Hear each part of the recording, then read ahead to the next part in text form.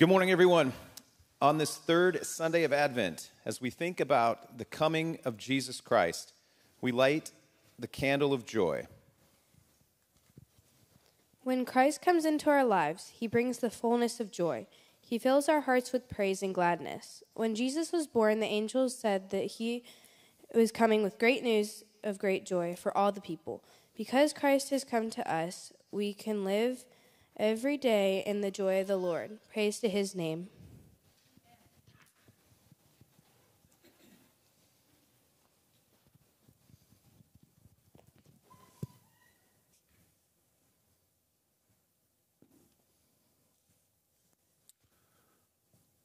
All right, let's pray. God, we thank you today as we light the candle to remind us and to represent joy.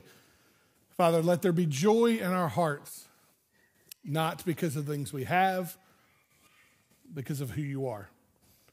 Lord, I pray that you be with us as we open your word. Speak to us and change us to be more like you so others would see you in us and come to know you. Amen. Well, I hope you're enjoying your Advent devotionals. If you haven't picked one up, I'll let you know that on the back tables are the Advent devotionals. I know that we're starting week 3, but there's nothing like catching up ahead. So if you haven't picked one up, grab one. These were written by our church members for our church members. So grab one. Maybe if you're thinking, now that we have some leftovers, maybe I could give one as a gift. That's great. That's a great idea. Just don't give it as a white elephant gift. Could you make me that promise as your pastor that you wouldn't give that as a white elephant gift? Watch it show up at our staff Christmas party and one of our presents. But grab one for a friend or neighbor, pass them out, use them. If you, like you said, if not, you can play a little catch up or just hold on to it. And when halfway through the year, when you're like, you know what, we should celebrate Christ's birth more than just once a year, pull the Advent devotional out and then take some time and go through it. Also, just real quickly before we dive into the message, on the back tables are these white square pieces of paper. This is for the nominations for the worship pastor search team. So if you're a church member, what we'd ask for you to do would put your name there at the bottom and then give up to 3 different suggestions of people you believe in the church would serve the church well in the capacity of a worship pastor search team. And then the personal team is actually getting together tomorrow night to go through that and then start reaching out to those people. With that being said, let's dive right into the message. If you have your bulletin and you flip to the side where you have the bulletin notes and understand the first thing we're going to talk about this is being joyful is a game changer.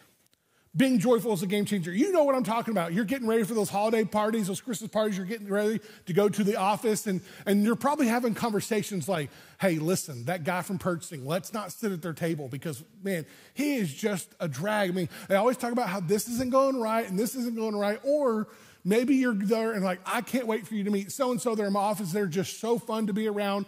And when you're around joyful people, it's a game changer. And when you're not around joyful people, it's also a game changer. So what I did is I did a simple Google search and just said, what are some things that cause people to be joyful? So I've compiled a top 10 list of things that create or moments of joy in our life. Hearing a song that you associate with your childhood. I know for me, growing up, my parents made me listen to the oldies. And so still there's sometimes I'll be like at Kohl's or I'll be walking around in a department store and I'll be like, who doopy doop boop boop, who wrote the book of love? I mean, I did a horrible rendition of that. But I'll hear that and I'll remember what it was like sitting in my parents' car singing these songs. My favorite song in the car growing up was Do Lord. Do Lord, oh do you remember me? I loved singing that song. And I know my mom probably did not feel like the strongest Christian at times because like, Mom, can we sing? And she's like, no, we're not singing. We're just going to sit in the car and we're going to be quiet for a while. And I was like, oh, okay. But I loved to sing. I loved to do those things in the car. And so when I hear those songs growing up, man, it really makes me remember those things. And it does bring some joy to our life. Here's another one. For some of you, having the first sip of coffee in the morning. As a matter of fact, wow, that was a bigger amen than the first service. Wow. I'll even go one step further. It's not the first sip of coffee. It's hearing the coffee pot go, and you hear it come on. Ours is really loud, but that's beside the point. You hear it come on, and some people are like, yes, it is a new day. The Lord has promised good to me. And so that first sip of coffee, some of you, that's a great thing. Here's another one, being warm in bed when it's pouring rain outside. There's something about just snuggle up and going, it's going to be a good day. Or some of you are like, it's raining again. But there's nice to, that never happens down here in Texas, but I know. Family dinners around the table. Now, for me, that's a big one. Not just the sitting around eating dinner at the table, but the conversations afterwards. We went out with some friends last night, and I kind of felt bad for our waitress because we got there, we ate dinner, and then like an hour and 20 minutes later, we left our table. I'm sure it was like, she's probably thinking I could have fed 2 other families and gotten 2 more tips on this, but we just enjoyed being with one another and hanging out, and we just kind of continue to sit at the table and talk. And so for us in our home, that's a big way that brings joy to us. Another one would be realizing you're living the moment that you've been dreaming about for so long. Maybe you're an athletic person and you're playing at the next level or different things like that. You're like, I made varsity, this is what it's like, and so here I am. Maybe it was at your wedding day, and you stood up there and you stood across from your bride or your husband to be, and you looked across the crowd of all the people gathered to celebrate this moment with you, and you thought, wow, this is amazing. Maybe it was completing that to-do list on time. Or if you really were joyful, early. Creating something with your own hands brings you joy. I know I'm not the greatest craftsman, but one of my greatest accomplishments, Abby and we built a catapult one time. And it wasn't because of my great engineers. I'm really good at redneckery engineering. And we got this spring, and we stretched this sucker all the way through, and we got it done, and this thing shooting a ping pong ball further than it needed to be. We had confidence going into that day that, we would be able to launch this ping pong ball the right amount of distance. And creating that by yourself with our hands, there was just great joy in that moment. Another one would be finding a photo album and looking through it with memories. Now, kids, I'm just going to warn you.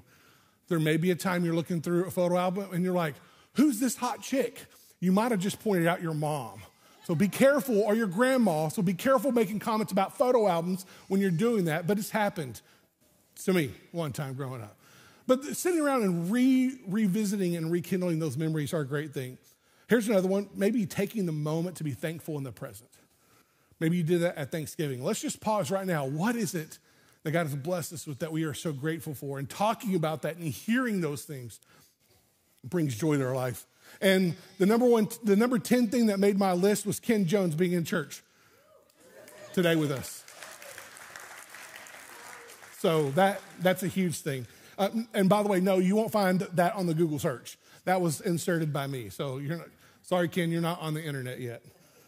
But here's the thing. When life gets us down, let's not hesitate in to create moments that are joyful. Let's not hesitate to say, you know what? I know this is good for me. I know this is good for my soul. I know this is good for our family to do, so we're going to do this. I know that our kids don't love. My wife and I, we love driving around looking at Christmas lights. It's not our favorite thing that our kids love to do. They're like, are we doing the Christmas light thing? Like, you're getting, we're going to go get a, Starbucks. We're going to get a cold brew, whatever we're going to go do. We're going to get a fancy drink, and you guys will have, breakfast at IHOP later, so it'll be enjoyable. But my wife and I both know that one of these days we'll be not present on this earth, and our kids are going to look back at that moment and go, remember how mom and dad used to drag us around Christmas lights? We used to pretend like we hated it. We really did like it. And so don't be afraid to create these moments of joy, because joy is a game changer. Now, within that, I want us to know that not is joy a game changer, but abiding in Christ is what really gives us joy. Abiding in Christ gives us joy. Let's look at what Jesus said in John chapter 15. He says, I am the true vine, and my Father is the vine dresser. Every branch in me that does not bear fruit, he takes away. And every branch that does bear fruit, he prunes. Why? That it may bear more fruit. Already you are clean because of the word that I've spoken to you. Abide in me, and I in you. As a branch cannot bear fruit by itself unless it abides in the vine, neither can you abide in me. I am the vine, you are the branches. Whoever abides in me and I in him, he that is bears much fruit. For apart from me, you can do nothing. If anyone does not abide in me, he is thrown away like a branch and withers. And the branches are gathered and thrown into the fire and are burned. If you abide in me and my words abide in you, ask whatever you wish and it will be done for you. By this my Father is glorified, that you bear much fruit and so prove to be my disciples. As the Father has loved me, so I have loved you. Abide in my love. If you keep my commandments, you will abide in my love, just as I have kept my Father's commandments and abide in his love. These things I have spoken to you, that my joy may be in you and that your joy may be full. There's a connection between having joy and abiding in Christ. I'll present it to this way in an illustration. Parents, grandparents, think back to the time when you found out that one of your kids or your grandkids came to know Jesus as their Lord and Savior. For those kids, maybe it was after a VBS or a meeting, or they walked out of the bedroom and said, Mom, Dad, will you pray with me because I want to ask Jesus into my heart. Or that phone call, maybe Grandma, Grandpa, you get that phone call saying, hey, Nana, guess what? I'm a Christian. Jesus saved me, and I'm getting baptized at this date or this place at this time. Think about that time when you got that phone call, or parents, your kids came back and says, now that I'm a Christian, I want to be baptized. And so when can I get baptized? When can I stand before the church to let everyone know that Jesus has saved me and that I'm a child of God and I've been made new in Christ? When can I do that? Remember those moments of when that happened. Maybe you were one of those parents who got to baptize, or a grandparent got to baptize your own kids. Think of the joy that you had in that moment. Why was it there? Because they were abiding in Christ. Now, the opposite is just as true. There's been times for us as parents, maybe with adult kids or grandparents with our adult children, where we look back and go, you know what, why aren't they in church right now? And it grieves us. You know, we were like, well, we raised them in church. We taught them the things. They were in Sunday school. They attended RAs. They did GAs. They did all the things they were supposed to do, but they're just not in church right now. We don't understand where we went wrong, and there is a sadness within our heart at times. The reason why is because joy is found by abiding in Christ. So just like the times we've sat in church and we've talked with people, there's been joy in our lives because we've found them abiding in Christ. And Jesus says, I speak these things to you. Why? So that by abiding in me, my joy may be in you and that your joy may be full. But what are we doing about it right now? Right now, what are we doing to abide in Christ? Are we walking with him? Do we get up and we spend time speaking to the Lord, listening to his voice through the word? Are we trusting him? Are we obeying him? As I said, are we listening to the word? Some of the greatest ways to understand God is to find out what he's already said and what he already has spoken. And the beautiful thing about this is we understand that by abiding in him, as being a Christian and abiding in him, it's not always fun being pruned, but we understand the fruit that comes from that. He says that he prunes so that they may bear more fruit. And by abiding in him and being pruned and bearing more fruit, and we see, for lack of better words, the fruits of our labor, there's a joy that comes from that. I've been on many, many mission trips over my life. And it's funny, we always come back from a mission trip with people who just seem to be fired up with their walk with God. It's not because they went and they heard a bunch of great preaching. It's because they were actually serving. They were doing things that God has called them, that has put into practice for them to do. And so by abiding in him, there becomes this joy. So my church, my encouragement to you is, if you're sitting here and there just seems to be a lull or dullness of your joy in your life, then get involved. Be a part, serve, those kinds of things. I had lunch this week, or breakfast, I can't remember which, with a quickly becoming friend of mine. He is a retired pastor. And he made the comment, he goes, Paul, I've been pastor my whole life. I don't know how to really just kind of sit in church. And I just started thinking about that. And I was like, well, that's because for your whole life, you've been telling people don't just sit in church. And so there's a point in time where he's like, hey, I need to get back involved and I need to serve and utilize my gifts. And so that's where our conversation led, was how can I contribute and how can I walk in kingdom work? because ultimately it's not about a job title, it's not about a position, it's about being involved in the kingdom. And there's joy in our lives when we get to do that. And so some of you are sitting here and you're thinking, well, I just don't seem to have this joy in the Lord. I don't seem to have this excitement about what God is doing. And maybe it's because we're just coming to church. Maybe it's because we're not abiding in him. We're around the things of God, but we're not involved in the things of God. So understand this. If you want things to change, joy is a game changer. The best way to have joy is to abide in Christ. And I missed this passage earlier, but I want to read it to you. Proverbs 17:22 tells us that a joyful heart is good medicine, but a crushed spirit dries up the bones. There are many of us, we get up and we take vitamins every single day because we know the benefits of taking those things every day. We have our prescription medicine that the doctor gives us to keep certain levels down and certain levels up. And we take that every day because we know it helps us. Proverbs tells us a joyful heart is good medicine. So, church, it's a game changer, but we must abide in Christ. The other thing is this: brokenness over sin leads to strength in the Lord, leads to joy and strength in the Lord. Now, many of us have heard the verse, the joy of the Lord is my strength, okay? We've heard that many times.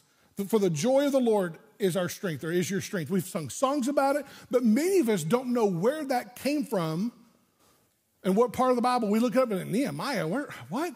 I figured that would be like a Proverbs or maybe a Psalms or something, but it's actually found in Nehemiah. So what I want to do is read Nehemiah chapter 8, 1 through 10, to give some context on why we were able to come back and say, this is why the joy of the Lord is our strength. Nehemiah chapter 8, starting verse 1, it says this: "And all the people gathered as one man into the square before the water gate.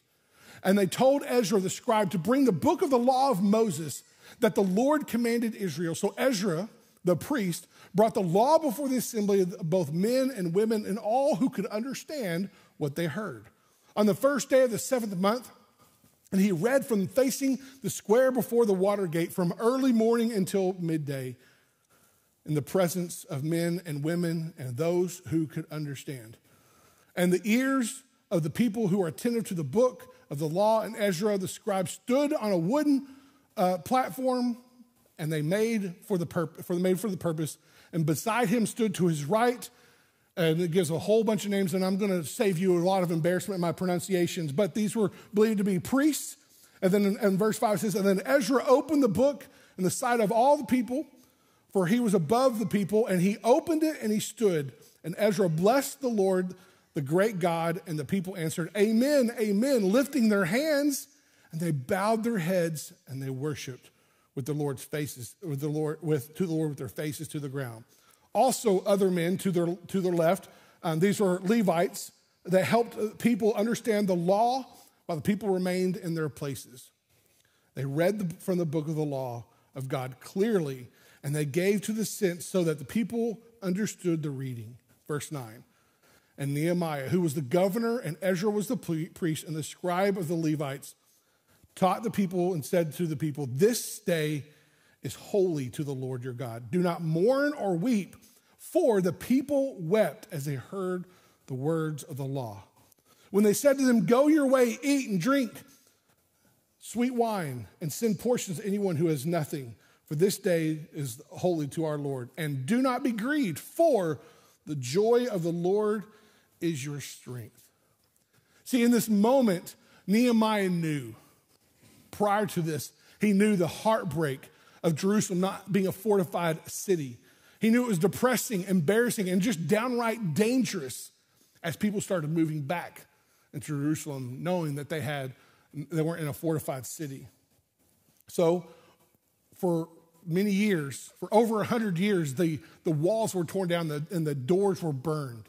And people started moving back, and Nehemiah was given the opportunity to go and encourage and lead the Jews in rebuilding the wall. And they achieved this accomplishment in 52 days. Now, we hear that and we thought, well, that's amazing. But we don't realize there was a huge struggle in the process of this. As they began to rebuild the walls, there came a point in time where there was rumors that people were going to come and attack them. And so the Bible tells us that they were building the wall with one hand and a sword in the other hand. They began to leave things by the gates in case a war broke out. People would be able to defend themselves at a moment's notice. It also said that because there's a famine and things became scarce, that people were mortgaging their lands in order to buy food for their families and even gave their own children up in slavery in order to purchase food for their families. We look at this 52 days and we kind of gloss over the horrible things that they had to walk through and trusting God that this is what was best for us. And it was very difficult, very trying, but they were able to rebuild the walls. And when they had completed this task, they all gathered up and they opened up the law and they read it. And as they read it, instead of a Jewish custom in praying or praising God, they would look up to the heavens and look towards the heavens with their hands open as they would pray. They found themselves on their knees bowing before God with their faces to the ground. And they wept as they started reading basically Genesis, Exodus, Leviticus, Numbers, Deuteronomy. They had understood who God was, what he had called them to do, and how God had provided for them, and what he had called them to be. And they had walked away from this, and that's one of the reasons they found themselves in this moment when Jerusalem was overtaken. And as the Medes and Persians took back over from Babylon, they started a chance to go back and move back into Jerusalem. But it was embarrassing to live in a place with unfortified walls and knowing that we'd be susceptible to attacks at any time. But this is what God has called us to do, and this is where God has called us to be. So how do we do this? And Nehemiah says, we're going to build the wall. And they did it in 52 days, but it wasn't without their hard times. See, when Nehemiah stood there and they read the book of the law, they wept because there was this confession of understanding who God was and where they were and how they had walked away from that. And that's why I say there's brokenness over sin leads to joy and strength in the Lord. Church, I've been there, and I know some of you have too, where there's been times in our life where God has convicted us of things where we found ourselves in a situation that we knew wasn't what God had wanted us to do, and we had to confess and repent. And sometimes we were able to do that just through the Holy Spirit convicting us, and sometimes other people came alongside of us and said, hey, this is an area in your life you need to surrender over to the Lord. And we love you enough to tell you about this, and you need to trust him in this, and there needs to be a brokenness in there. Why? So that can lead to strength and joy. See, the beautiful thing here is even though Jerusalem was overtaken and the walls were demolished, there was something beautiful about them coming back and rebuilding under God's leadership, because no way could you reconstruct all of that in 52 days without God's hand being involved in it. And when they had done it, rather than celebrate their accomplishments, they wept and they mourned just by hearing the law and hearing the word of God taught to them. So church, where are we? Is there brokenness over our sin, knowing that there can be joy brought out of that? My encouragement to us today is this: our world is falling apart, and we know that. But there's joy in abiding in who Christ is. And there's joy, this joy is good medicine for us. But let us not grow weary in doing good. The King has come. He was born of a virgin. He came and lived a sinless life, became the atonement sacrifice for us so that we might be reconciled to him. And if we abide in him, our joy will be found in him. And by abiding in him, our joy is found in him, and our joy is full in him because of this abidingness. So church, joy, being joyful, is a game changer. So, are we willing to make the changes necessary to be a part of that? Are we willing to abide in him? Because sometimes abiding in him also means the pruning process and going through the brokenness, because out of the brokenness, we can be strengthened. So church, as we close today, I want us to be encouraged to be a people redeemed by God's blood, redeemed by by grace, and then go out and tell everyone that we would be that joyful person that people would want to be around. And it's not because we have a good sense of humor. It's not because we got a good series of dad jokes. Because Christ has made us whole. And we're different because of that. And our lives are full of joy. So let's close in a word of prayer. God, we thank you for a chance to be around your word, to talk about the joy that you bring by abiding in him. God, I pray that you would allow us to go out just as a joyful heart is good medicine for the soul. God, that our lives would reflect the joy that you bring. Help us abide in you and not resist the pruning process. The joy of the Lord truly is our strength. So whatever seems impossible, God, we trust you, just like the Jews did as they rebuilt the wall. Thank you, Jesus, for this time. And may we pray.